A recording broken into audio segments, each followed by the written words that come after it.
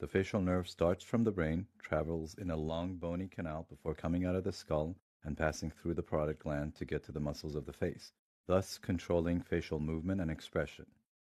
Once the facial nerve enters the parotid gland, it generally divides into two main branches called upper and lower divisions, and then into 5 other branches, which then subdivide into many smaller branches that connect to the facial muscles. Facial nerve branching is like a tree in that no two facial nerve branching systems are the same,